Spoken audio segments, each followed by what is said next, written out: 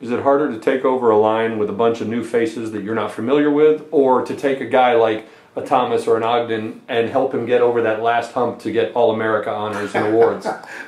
From a teaching standpoint, which is more difficult? Well, I'll tell you, it's not difficult coaching a guy like Joe Thomas. I mean, he's a great player. He's a great athlete. He's a 3.5 student. He's intelligent. I mean, he can do anything that you want him to do. So I mean, but my challenge with him, okay, Joe, you are great, but can you be the best? And what can I do to help you be the very, very best? You know, whereas you take another young kid, well, we got to go step one here first. We got to see if we can get you into a position where you can be productive on the football field, whether as a backup or as a starter. And then we'll work on being all-conference, and then we'll work on being all-American, and then from there, we'll see if we can get you to win the Heisman Trophy. Some offensive line coaches talk about wanting just the biggest, strongest guys possible.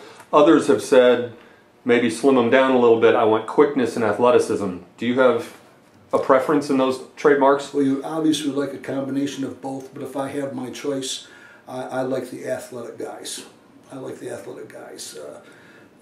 Guys that are, you know, 6'4", 6'5", weigh 310, and can have foot quickness and great agility and so on. Coaches and players often say that the offensive line, as much as any group on the field, relies on the timing and the chemistry and the cohesion, getting used to the guy on either side of you. How do you go about building that in such a short period of time as you start working with them for the first time this spring? Well, the first thing I'm going to tell those kids when I go into my first meeting, I'm going to say offensive line is like your hand. Okay, you have 5 fingers and there's 5 offensive linemen. And individually, you're very weak. You're nothing. You could break a finger off your hand and you're nothing. But together, you form that fist, and that's when you're strongest. So it's all of us working together, communicating together, being unselfish, not caring who gets the credit, but caring that we get our job done so that we can win football games. A lot of times you'll see players, and they're sometimes identified as, you can tell that a player played for a certain coach, or a group of players looks like, you know, those running backs played for this coach, or those linebackers played for that coach.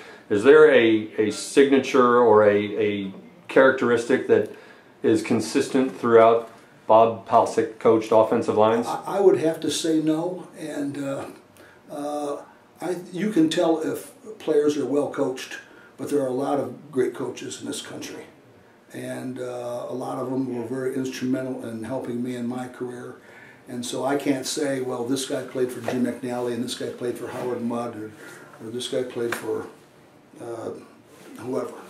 You know, but they're all well coached. But I don't think there's that much difference between them.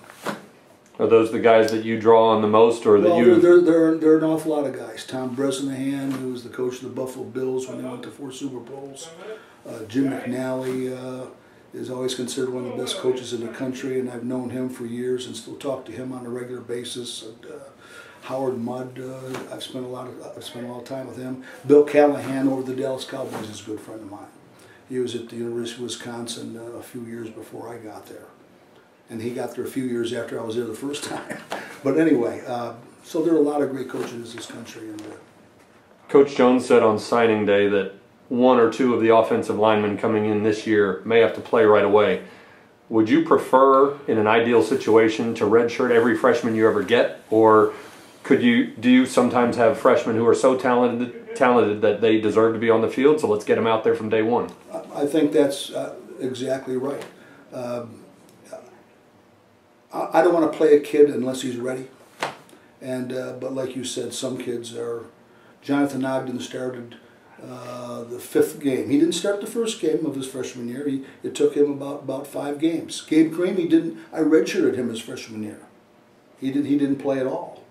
And Joe Thomas didn't play until about midway of his freshman year. So it's tough to walk right in there and start your first game. I had a couple kids at UCLA, a young man named Xavier Suafio, who started every game for me as a freshman. but I wish I didn't have to. It was out of necessity that I did that. But yeah, I don't want to put a kid in that field until I feel he can be productive and help us win. And we'll just take one step at a time here. I have to get familiar with these kids. I've watched them all on film along with the kids that are coming in. I think they recruited a talented young group of men that are going to be starting here this next fall. But let's face it now, there's a big jump from high school to college. And it's just as big as it is from going from college to the National Football League. You know, let's not get their expectations or too high, too quick. Let's just take one day at a time. Let's work on our fundamentals. Let's get acclimated to college football and college life, and everything else will take care of itself.